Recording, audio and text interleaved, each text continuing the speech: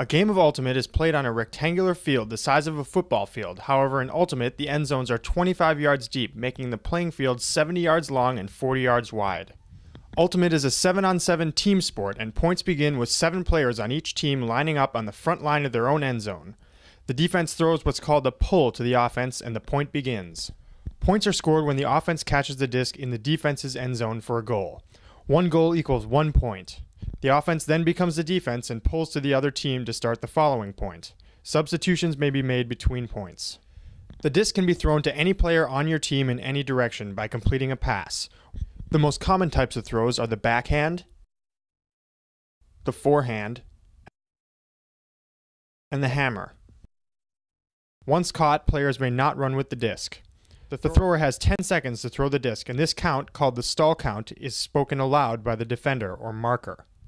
A change in possession or turnover occurs after an incomplete pass, usually the result of a drop, errant throw, or a defender blocking or intercepting the pass.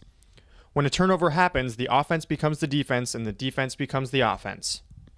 Ultimate is a non-contact sport, so in general, a foul occurs when contact is made. Ultimate is a self-officiated game, so calls are made by the players and players resolve their own disputes. When a foul causes a turnover, the disc is returned to the fouled player.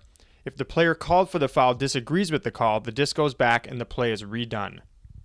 Ultimate relies upon spirit of the game, which emphasizes sportsmanship and fairness. Players are encouraged to play competitively, but not at the cost of mutual respect between all players, adherence to the rules, and enjoyment of play. The disc used in most official games is the 175-gram Ultrastar made by Discraft, the world leader in disc sports.